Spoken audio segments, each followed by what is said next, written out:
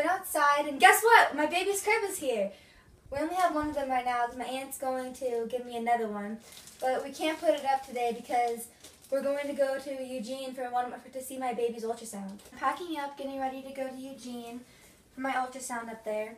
We have to do it in a different town because, as well as my own town, because of me having twins. It's a high-risk pregnancy, so they want to check me out in 2 different places. It's really pretty cool because I get to have 2 ultrasounds a month. I get to have one in Eugene and one here in Roseburg. So right now we're packing to go to our hotel and maybe do some baby shopping. And then tomorrow we get to go see the babies at the ultrasound.